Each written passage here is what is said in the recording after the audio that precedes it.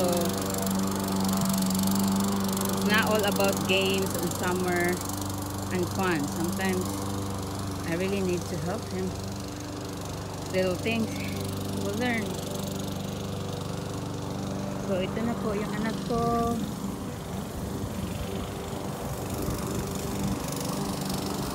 Kakakit siya ng grass. He is my little helper.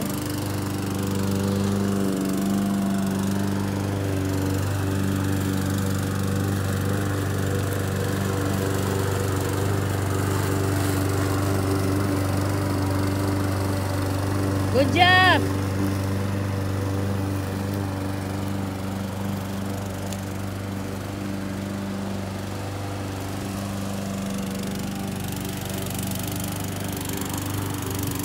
Yan po guys. Yung anak ko po, matulungan po yan. Kailangan ko lang po talagang turuan. Kasi tayo naman mga parents, kailangan po natin turuan yung anak natin para matuto po sila. Diba? Kasi hindi naman habang buhay nandito tayo sa tabi nila, so we have to learn their own. Pero kailangan po natin turuan at iba yan.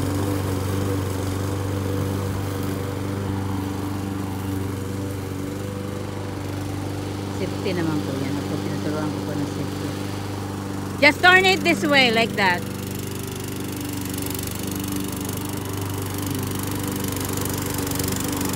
Smile!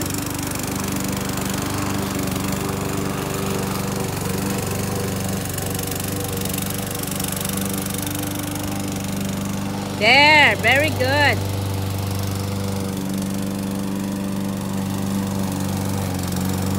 I'm just supervising him. Of course, I'm here. Hindi ko naman po siya pababayaan na mag-isa lang dito.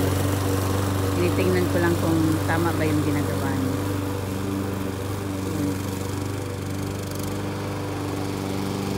Nag-cut na po kami kasi mamaya uulan na rin po. Uulan na naman. Tuwing hapon na lang po umuulan dito.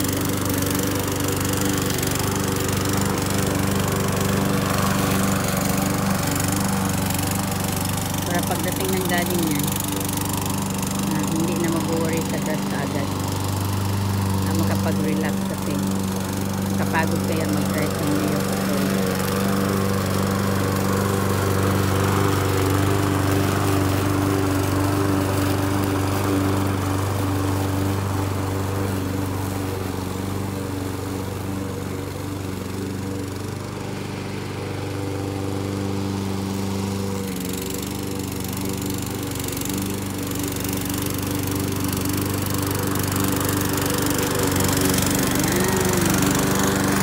Natin kung anong resulta ng pagkakat niya sa paligid namin.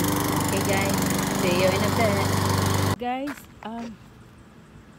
hello guys, update lang po. So, tinulungan po ako ng anak ko mag-cut ng grass. So, ito na po yun. Actually, siya ang nag-cut dito. Tapos, syempre, naawa naman ako. Hindi ko naman talaga in-overwork siya. Para lang tinitingnan ko kung at least little by little marunong siya. Tapos ako dito. Tapos yung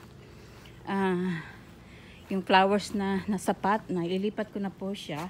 So sabi ko 'di ba i-update ko po kayo ng mga after 1 week, pero okay lang po 'yan. I-update ko rin po kayo after 1 week. Pero ito po kasi tinapos ko siyang itanim dito. Ayan. Ayan. So, update lang po tayo sa pineapple namin ha. Yung isa, napitas ko na po siya. Pitas ko na siya. Yung nandyan, pinitas ko na. Ito, malapit na po siyang mahinog. Mga baka next week yan. Hindi na po yung dalawa na yan. So, 2, mayroon ano dito, 3, 5. Tapos, kamay na po ng trapal kasi mower yan. 5, tapos mayroon 4 dito, 9. So 9 plus 11, actually 12 pineapples. Sabi ko 11. Ayan. So we have 11 more to look forward to ripe. So ay, Fresh po yun. Masarap po yan. Diba guys? Ayan o. Kausapin natin lang yan araw-araw para ano siya. Para maganda ang kanyang pagkahinog. Char. So ito na po yun. Nakapag-exercise po kami na dalawa ng anak ko. Nagkakat kami ng grass. Kaya yun.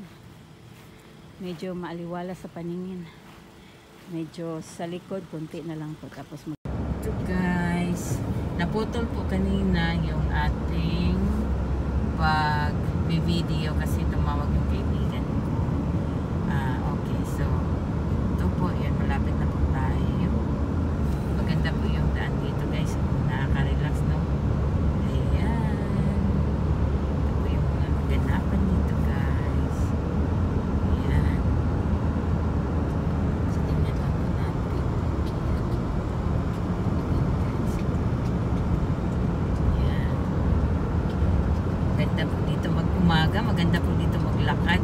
Kaso lang medyo hills po siya, pataas and then pababa, no? Mahaba po ang lakaran. Guys. Ayan yun. Ayan o, ganda. Diba maganda po guys? Ganda-ganda ng tanawin o sa gilid. Parang morning pero ano na po dito, 7:30 na po ng gabi. Yan mo yung mga baka dyan. Yan. So yan. Tsaka malinis yung mga gas. Laki-laki na po ng mga property dito. Dito lang po to sa Brooksville area. Yung mga bahay ng mga Inday dito eh. Dito sila malapit nakatira. Kaya medyo maganda rin ang dinadaanan natin. Ayun. Ayan. Ayan. Ito po yung ano, baka. Pag may ano po kayo dito, property, para hindi po kayo magbayad ng tax, lagyan niyo po ng kalabaw o baka para kinakain na doon. Tapos hindi niyo po bayarin yung tax ng lupa. If I'm not mistaken. Yan. Malapit na po tayo.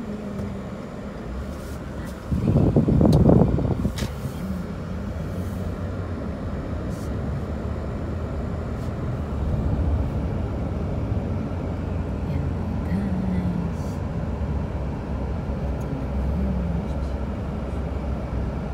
Ito po yung Brooksville area. Apat lang muna kami magpa-practice ngayon. Yung ibang mga intay, hindi available. So, think this way. Think this way. Hindi na po ako nagmamap. Parang alam ko kung pupuntahan. Parang alam ko. Kasi many times na po kami na practice dito. Okay. How you doing, honey? Thank you for helping mommy cutting the grass, Kong. You're welcome, Mom. Anytime. You're such a good boy.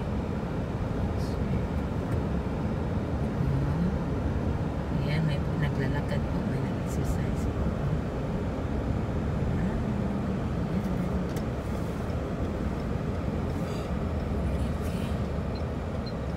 Ito na po. Malapit na po tayo. Mga siguro mga 3 minutes na lang. Doon na tayo. Guys. Ating kaganapan. Ayun. Are we? Ayan. We're in the right direction. That's her street. Red Fox Drive. Okay. Right, clear. Okay. This house is all the way to the end, yeah? This is like downhill. Careful. Very careful. Okay.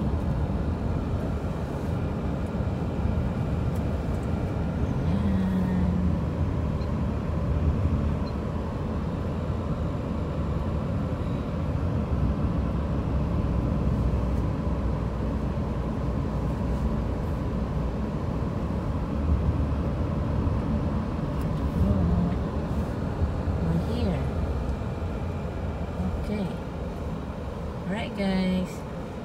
See you later. Bye. Okay, so we are at the store. We're getting our stuff that we need in the house. So we have the paper towel, toilet paper, some snacks for Robert. Can you cover it? Yeah. You know, guys? Get some milk. That. Some milk. We get something to drink. Some creamer. Some tea drink. Some tea. Coffee maker. Coffee Creamer, Mom. Coffee creamer. Coffee creamer. We have some dish soap? detergent and Dish soap and dish detergent. okay. Yeah. We have We have cereal cereal, yeah. and your ramen noodles. You like them? Yeah, we got ramen. Because Detergent ramen's for amazing. laundry.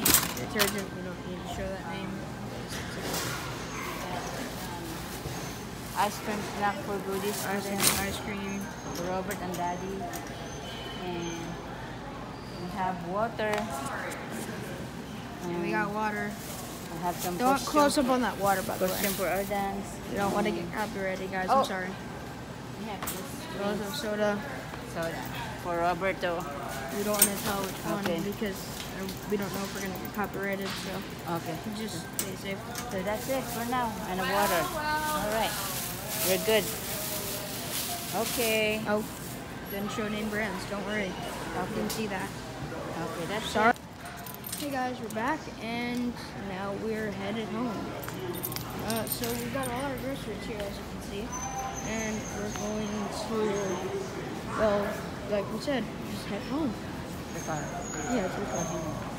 Yeah, it's okay. We can just go to the parking lot. We're just gonna walk to the parking lot. Walking. Can I see your receipt for the water? Yes. 3 at once, let's go.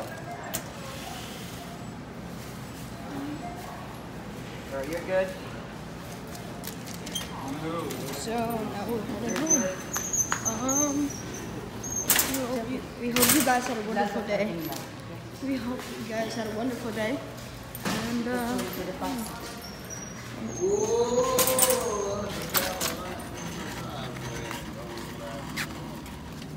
and now we're headed home.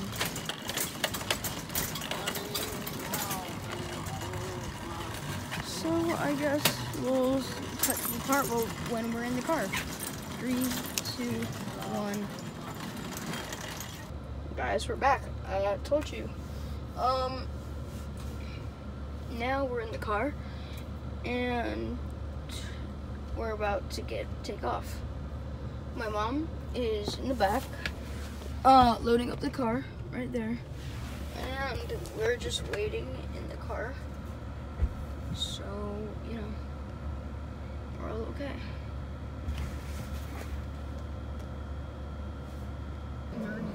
So guys, pauwi na po kami galing sa grocery store.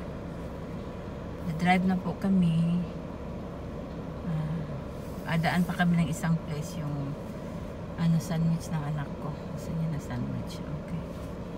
So drive po tayo. Ano po ngayon?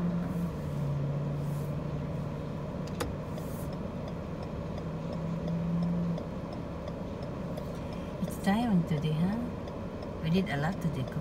Yeah, pretty productive. And I'm happy with that. Thanks for helping me again. Hey. There you go. So, ayan. Anytime. So, you wanna go Hardee's? Sure.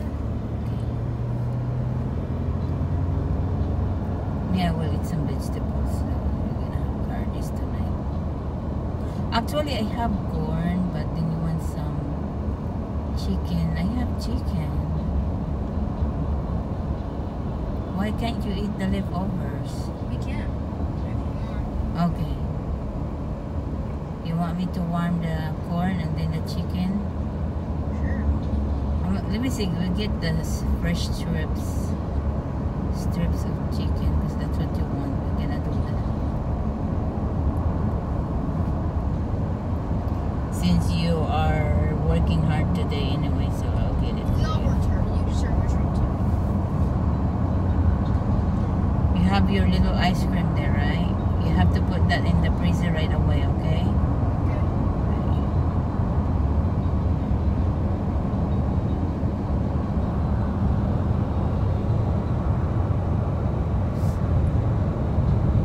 So we time it from store to the Hardee's. See what time.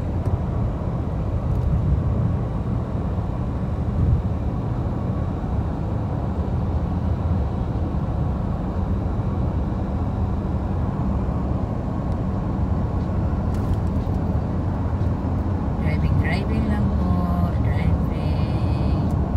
Wala na pong traffic.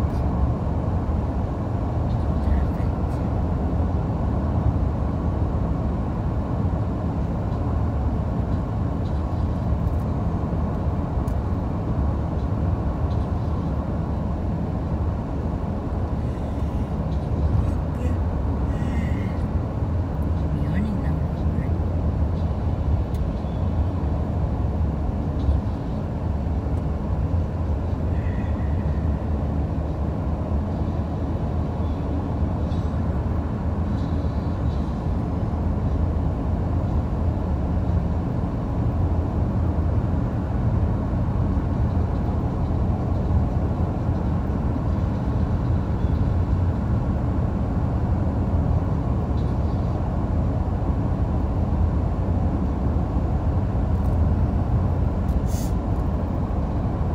So, Kong, you have to sleep early tonight.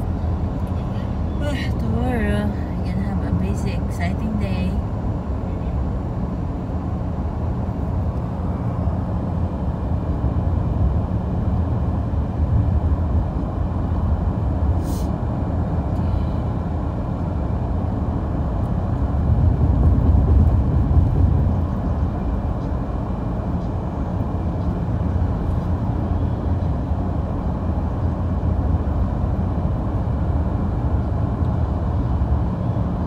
Alright, guys.